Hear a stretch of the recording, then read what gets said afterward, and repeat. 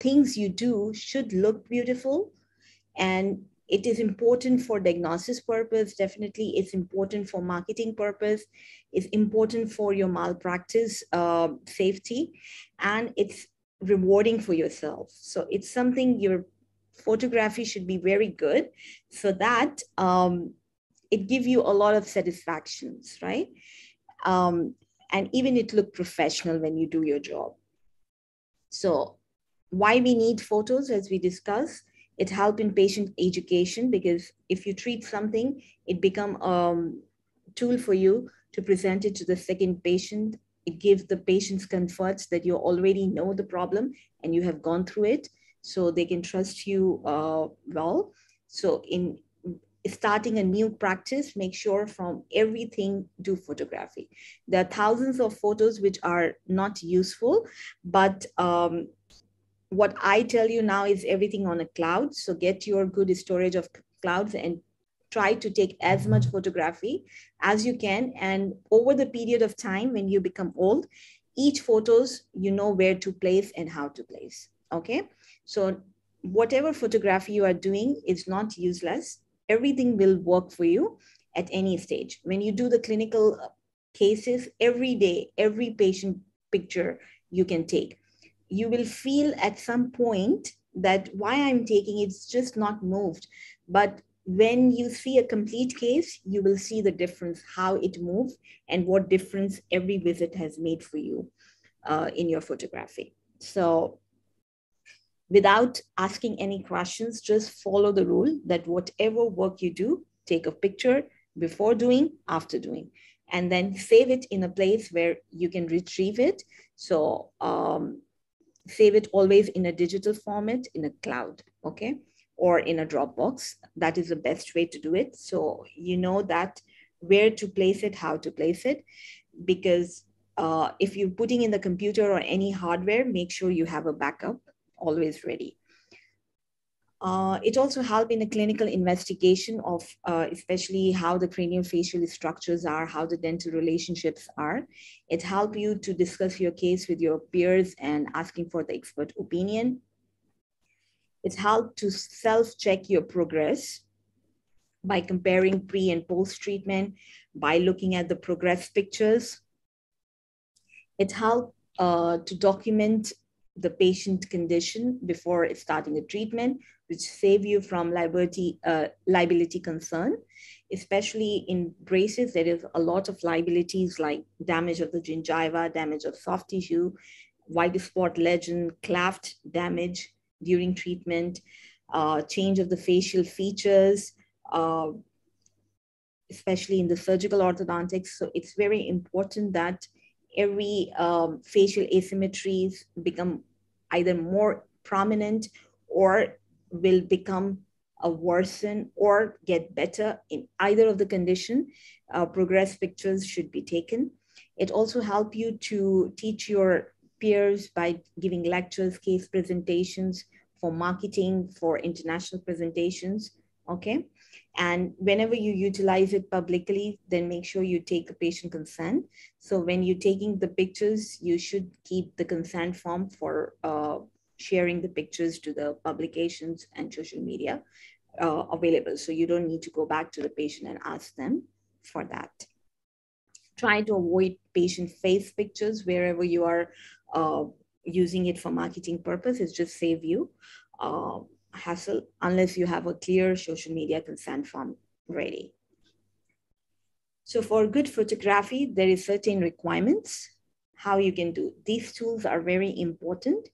You should have a good camera system. Today's smartphones are good, but they are not perfect. They are not what needed actually, because when you go for the publication, they need a certain macro lens requirement. Some pictures which are not printable, so your whole treatment would not be considered for publication if your photographs are not of clear dimension. So clinical pictures, as a rule, should be taken with professional camera. Other pictures, pictures for marketing, pictures for social medias, you can take from your phone. But when you document it, anything should be in a process, in the old fashioned with a camera system, with the retractors on all the time. Don't use the fingers. Retractors are the very cheap nowadays. You can just get it from Amazon or somewhere from the suppliers, but make sure the retractors, mirrors, the oral mirrors, they are compulsory things, and a good lighting system. I usually don't keep any, I don't focus on the last part because when I design my clinic, I have put a very big light on the top of the dental chair. It's a white light, and I have a window in front, and I always switch off my dental clinic light. So if you have a good lighting in a clinic place, you don't need additional lighting, photographic lighting. Your camera will set up for it. Okay. So coming to the camera, what camera you want, and you should need it. So there are three types of camera. The one is normal camera, digital cameras, which we don't use. The other ones are semi-digital, and the third one are DSLR. Okay, so DSLR are one where the lenses can be removed and put on. They are highly professional cameras. They are the camera, actually, we should use it, okay? But there is an option, you can use semi-digital cameras, okay? Now, the semi-digital one, they have a lens which is can't be removed, but they have a wide lens, like macro up to certain extent that you can use it with confidence. So personally speaking, if you're doing any aesthetics work, like you want to see the difference in the shade and shade where you need a certain lighting condition to compare pre and post, then it is important that you use DSLR, okay?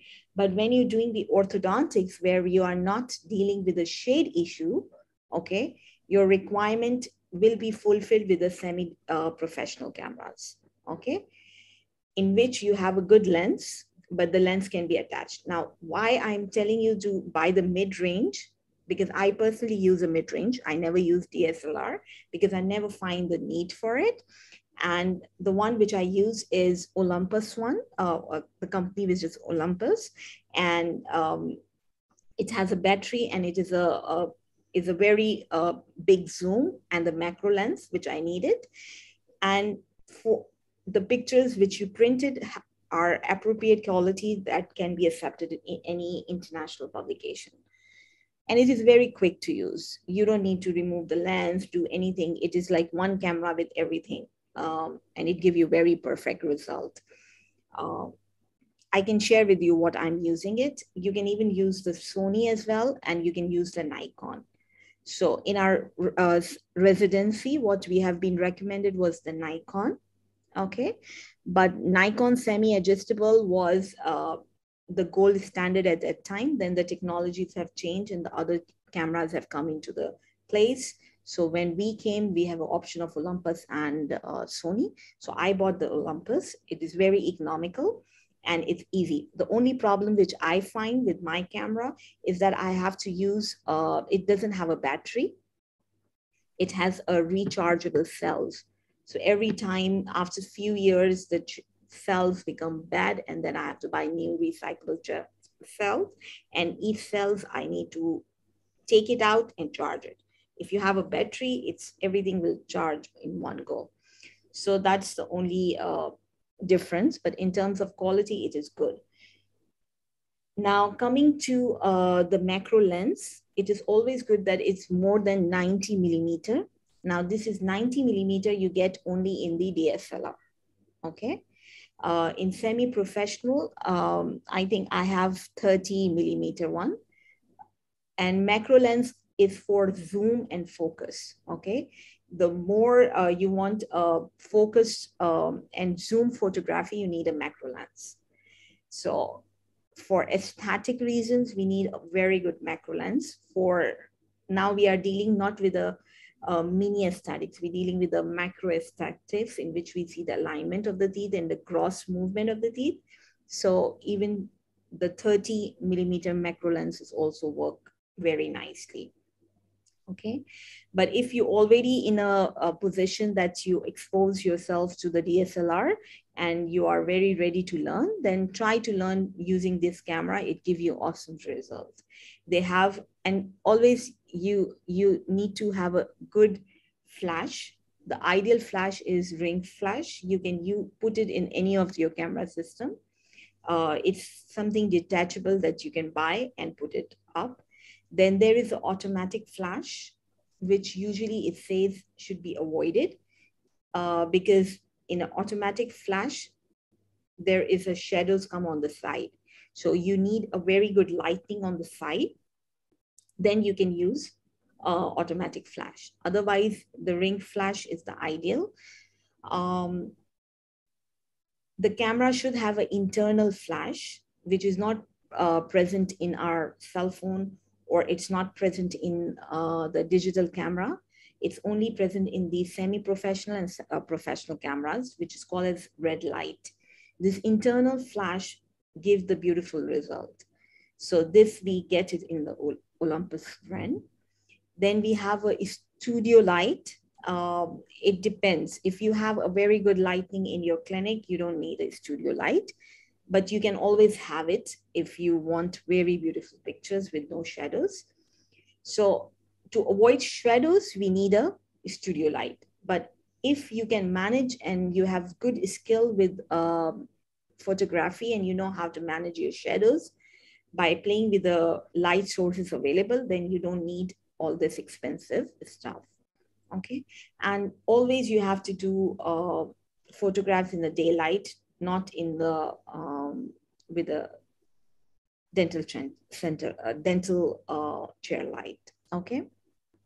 Also, your camera system should have a manual f-stop and the manual focus. So this f-stop is an f length, focal length, that you can adjust it what length you want, and the manual focus should be there, so you know how much to zoom or not to zoom. So what is it? You can see what is f-stop and what difference does it make. So greater the depth of the focus, the greater the details you can see. So how you get this f-stop? By having a macro lens. So your camera should have a manually, you can zoom in and zoom out to adjust the f-stop. So if you see here is 2.8, it's not giving you detail. In 8, it's not giving you detail, but in 22, the higher it goes, the better details you can see. So we need a camera system with a good f-stop, at least of 22mm, okay? Now this is the way you can see the extraoral way, okay? If the f-stop is less, then you see the picture like this. The same person, you see the face look suddenly too out. And as you increase the depth of focus, you get the correct image of the patient, okay? So f-stop should be, the higher it is, the better is it. So at the focal length of 135, your pictures looks much better. Okay, then you need the retractors. The retractors you're going to buy should be like this, in which there is a very wide retractor and other end is a very narrow retractors. When you take the pictures, you always use the wide end. When you put this into a patient mouth, they will complain that the cheeks are stretching here, it's hurting. Then you put inform the patient and do it very gently in a way that you not hurt the sulcus, but you need a full stretch to get the mucogingival junction pictures, okay, and all the frenum attachment. So it should be the full mouth visibility for orthodontic pictures. Then you have a lip retractors. The lip retractors, you use it when you take the orthodontic occlusal photographs. So there are two ways of doing occlusal photograph. You can do the lip retractor one, or you can use the two cheek retractor in the upward or downward motion, okay? Then you need an intraoral mirrors. So there are different types of the mirrors. Now this mirror is a stainless steel mirror in which is both sides are reflected. Okay, they have a different shapes. So this shape you can use in the adult with a wide jaw. This one you can use in the kid, and this one you can use for the buccal photographs. So indirect buccal photographs, you can use this mirror. Okay. What is the benefit of using the stainless steel mirror is it can't be break. So if it's dropped, it's not an issue. It is inexpensive and it can be sterilized with autoclave. What is a problem with this mirror is only scratches. So after 2 or 3 use, you will feel that there are too many scratches. So when you buy such mirrors, you have to tell your assistant that don't keep it with all the instruments and go into the wash. When you get the mirror, you wash it, dry it, and clean it separately and pack it. Okay. And don't mix it with probes and other instruments because it can get scratched. Okay. So you just need to have a special instructions to keep the life longer. But anyways, you will get scratches over the period of time. Why we want this one? The polished metal one, because whatever you see is a real image. Okay. So it's a very true visibility. The other type of the mirrors are called rhodium coated mirrors. These rhodium coated mirrors have a very good optical properties, like you can take the best photographs, okay?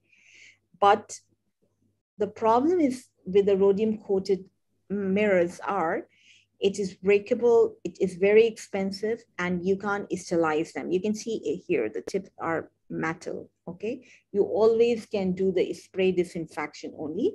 So when you do the spray disinfection, it happened that sometimes the patient have a disease, which we now in COVID, we have to be very careful that everything either disposable or go to the autoclave. So rhodium coated mirrors are not worthwhile to spend just to get a very beautiful photographs. Then you have a glass mirror face mirrors. Never buy these ones. The reason is that they look good when you see them, but they are very cheap. They can break, okay? And they always give you a distorted picture. They don't give you the accurate reflection of the face. So the mirrors, what we use in the house, is called as for our dressing table, they are glass mirrors. These mirrors are not be used for intraoral photography. And the reason why they can't be used, because whatever light they go, they come out with a different distortion. It not come out 100% what the image is. It come out as distorted, okay? Now coming to the intraoral photograph, these are 6 photographs that you have to take it for every patient. First photograph is your front picture with full stretch. You can see all the frenum, and the right side and left side should be equally exposed. Then is the overjet picture. Then there is a buccal 2 picture and occlusal 2 pictures. We go in detail. So for intraoral photograph, according to American Board of Orthodontics, there is a requirement. When you want to present into the American Board of Orthodontics, there is a certain requirement for your pictures. Otherwise, they will not accept it for recognition purpose. And these requirements are very nice to learn because this help you to build your skill on the right platform. That, you know, my pictures should be up to that level, so it can be accepted in any journal, and it can be published with confidence, right? So the guidelines is that your picture should have a quality print, should be standardized, and should be colored, okay? The patient dentition oriented accurately in all 3 planes of space, 1 frontal view in maximum intercuspation, 2 lateral views right and left, optional 2 occlusal view of the maxilla and the mandible.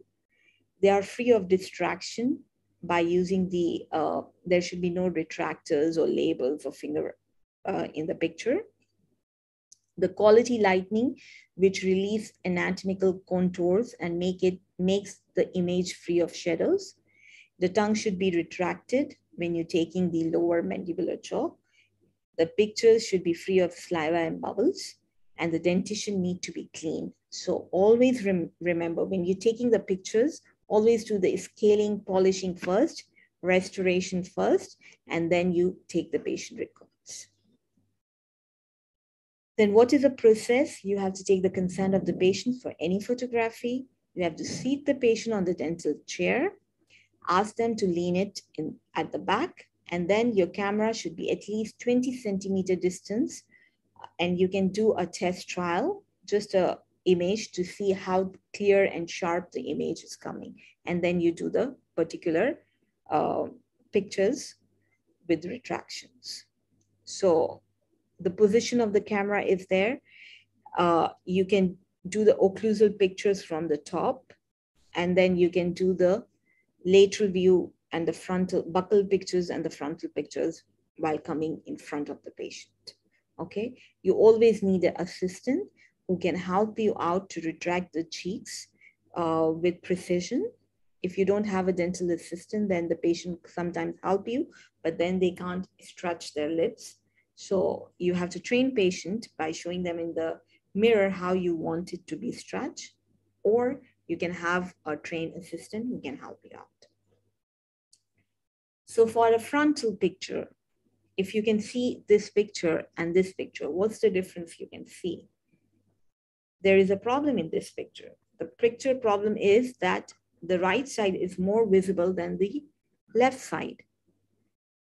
But here, if you see right and left, both are equally exposed. So the frontal, the top and bottom should be equally exposed. And if it is not, then you do the cropping yourself, yeah? But make sure that right and left should be equally exposed. So what are the requirements for the frontal view? It shows the appearance of the teeth to the patient. Use large end of the retractors to take the picture. Pulling soft tissue laterally and forward. So you can ask the patient or assistant to put the retractor, push it, the cheeks laterally and forward. Okay, so you can see whole dentition to the end. Okay, that's the rule. And that's the tip. Occlusal, horizontal occlusal frame and bisecting the picture. So you should have the grid on your camera, so you can see that your midline is in middle, your occlusal plane is parallel to the grid. The midline is in center of the frame, equal exposure of the right and left side. Center of the image is contact point of the upper incisor. So there is always a cursor, right? So where you're going to put a cursor, the cursor you're going to put, the center of the image is the point of upper incisors, okay? And the edge of the photo is in the vestibular orius, okay? So if you see this picture and this picture, this one is overly cropped. So I should actually take a little bit down. This one, I have overstretched it. I can cut it up to this point, okay? So your cropping and your dimensions should be perfect. Then coming to the buccal view, giving the details of the malocclusion, close to the maximum occlusion. So all these pictures should be in a biting position, the front one and the buccal view. Horizontal occlusal plane should be horizontal, so they should not be tilted. You have to make it straight, okay? And then you have to tilt your camera so that how you do the basing of the model, even the patient have the curve of his P, but when you do the models, you make the occlusal plane straight. So same when you're taking a picture, you tilt your camera, but make sure your occlusal plane is straight, okay? You can also use the mirrors. The mirror I showed you in the first picture, you can put on the side and then you take a picture of the mirror. This mirror, you can use it when you can't able to stretch too much, then you use a mirror, okay? Now where you put a cursor when you take a buccal view, you put it at second premolar or first molar. So your cursor should either be here or here. So you need to stretch it so much that your cursor should be in second premolar or first molar. The minimum requirement is you should see the whole of the first molar. If you can see the second molar, it's good. You are fortunate. I can see a second molar, but my first molar should be completely visible. It should not be covered, okay? Then coming to the occlusal view, use the small end of the retractor downward and upward direction. So now you can use one lip retractor, or you can use, like I use this normal cheek retractors, but I use the small ends of it, and I use it upward and downward direction in the middle.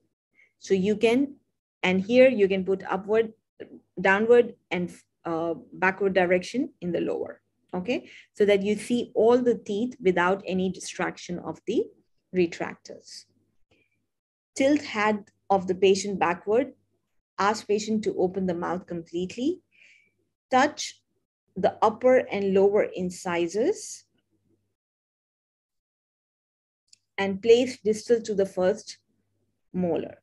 Okay, so when you're putting the mirror, you have to see that your picture should at least include first molar completely and the back as much as you can. So all the teeth should come into the, in the occlusion should be visible in the mirror, okay?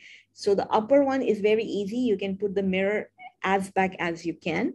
But when you're taking the lower picture, taking the third molar picture is very difficult. So even the half of the second molar is coming, it's fine, okay? Because you is asking patient to stretch their tongue, and the tongue should not come into the occlusion. It's very difficult. You have to pull the patient tongue at the back. So you should take a rule that first molar should be there and the second molar can come as much as you can, okay? If you have more number of the teeth in the mouth, you can do the space analysis as well. Extend from the front of the incisor till distal end of the first molar. Ideally include all erupted teeth, okay? Now coming to the overjet view. When you're taking the overjet view, you have to, now you're taking a buccal picture, then you bend your retractors, okay? And you put a white background. Ask your assistant to put a white background, and you take a picture 90 degrees so you can see the overjet and you see the one incisor, not two incisors, one incisor, and you can measure the overjet perfectly. So you should, what you have to do, you put the white background first, then how you do any of the white paper or anything, you put a background there. Then you use a large retractor to and push the retractors backwards, and then extend the picture from canine to incisor, okay? So we need to see the canine and the incisors in a maximum occlusion in a side view, okay, at 90 degrees. Now this all comes with a practice. The more you practice your photography, the more you get the angles. Coming to the extraoral photographs.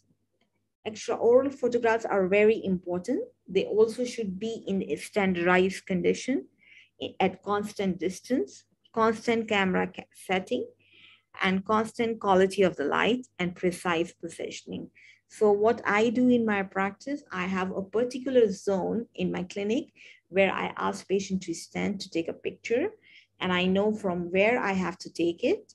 So I take all the patient pictures from a certain angle and from certain place with a certain light situation. If I keep changing my location in the clinic, I have to change the light source. I have to deal with the focus and the shadow issues. So the best thing is that You enter in your clinic and you just ask your assistant to stay, the background should be white. So stand in different places and you try to take a picture and see at what position there is no shadow. So you can utilize the daylight. You, in four walls, there must be some place where you can get a picture without any shadow, right? So you can get the picture of the patient and ask your assistant to, then you know your correct position, at what position in the clinic there is no shadows, and this you categorize, this is my photography station, and all the patients should come and stay there with a certain distance and you take a picture there. So what are the American board requirements for the extraoral photographs? Again, the quality and standardized photographs, either the black and white or color, both are accepted. The patient had oriented accurately in all three plane of space and in the Frankfurt horizontal plane. How you do it? Ask patient to look straight. That's it. Don't look up, don't look down, just look straight. On lateral view, facing to the right. So don't ask patient to turn left and take a picture and then try to take the mirror. Always ask the patient to face to the right, and their lips should be relaxed, not tightly closed or too much open. There should be a relaxed, the picture should be in a relaxed position. If patient can't able to close their lips, ask them to relax it. We can deal with the disharmony, okay? But don't try to force anything. Just be relaxed. Look straight and be relaxed. One anterior view with a serious expression, optional one lateral view, and one anterior view with lips apart in a smiling position. Optional one anterior with a smiling, and the background should be free of distraction, should be white color, should be a quality, having a quality lighting. There should be no shadows in the background. Ears should be fully exposed. The eyes should be open, looking straight, and patients should not wear their glasses while having the pictures. So this is the extraoral pictures of the patient. If you see this patient, what you can find is you have to do the cropping at the level of the clavicle, okay? And then you give some space on the top, some space on the right, some space on the left. The patient should look straight, yeah? So there are 1, 2, 3, 4, 6 pictures. 2 are the smile close-up. 1 is a straight smile close-up. The third one is a 3/4 smile close-up. And how you get 4 of these pictures, here the patient looking straight in the camera at their Frankfurt horizontal. Then here the patient neck should not be overextended, should be straight, should looking straight and no smile. Then you take 2 smiling picture, ask patient to smile in 3/4 and ask patient to smile while looking at you, okay? So let's go in detail. In the frontal view, the standing or sitting against the white background should be at the same height. So if the patient is shorter than you, then you have to bend down. If the patient is taller than you, then your camera should be pushed up, like you have to put your hand up at the level of the patient height, okay? And tell patient, don't look at me, look at the camera, okay? You have to look straight, you have to look straight in the camera, okay? The camera can go up, the camera can go down. The focus on lower eyelid, middle of the face. When you're doing the face picture, your cursor should be lower eyelid and the middle of the face, okay? And it's always in a portrait format, not in the horizontal, okay? So keep it in the portrait format. Don't think that you can make a landscape and you can change it. It not come correctly. When there is a landscape needed, you do the landscape. When the portrait is needed, take a picture in the portrait. Extend from the top of the head till the clavicle or the larynx. The picture should be bilaterally symmetrical, so equal exposure of the ears, okay? Interpupillary line should be parallel to the floor, so head should be straight. It's very important to use the grid while you're doing the take a pictures. It should be in the natural head position, look straight in the camera. There should be no shadows. If you see here, you can see a shadow here. And this is not acceptable. Here you can see a shadows. I should have placed patient into another wall and try the same picture, okay? The lips should be relaxed, not strained at rest. There should be a natural smile, not the forced smile. On the lateral profile view, you can ask patient turn to the right, and only right view is required, not the left. But in case the patient have a facial asymmetry, then you have to take right and left face, okay? Extend top of the head till the clavicle in natural head position with lips relaxed. Exposed ear completely, so you see the full ear. Ask patient to tie the hair or put the hair at the back. Looking straight, and there should be no shadows here, okay? So you can see the full face line with no shadows. The 3/4 view, the mid-face deformities. To rule out the mid-face deformity, the class 3 patients, we use this view. So this is very important. Ask patient to turn their head at 45 degrees, okay, till you see the contour of the eyes. So you can see this whole eye, and this, you can see this half of this eye or the contour of the eyes, okay? And ask patient to smile, and then you take the picture. The focus is again at the level lower eyelid or the mid face. Then you go to the close-up smile. It's basically the crop of these two pictures, but actually you have to take a separate pictures for close-up. So when you try to zoom it, it comes in perfect resolution. Then there is one additional view, which is called as a submental view. It should be taken only in the case of facial asymmetry, especially mandibular asymmetry. You can ask patient to look up and you take a picture from the bottom.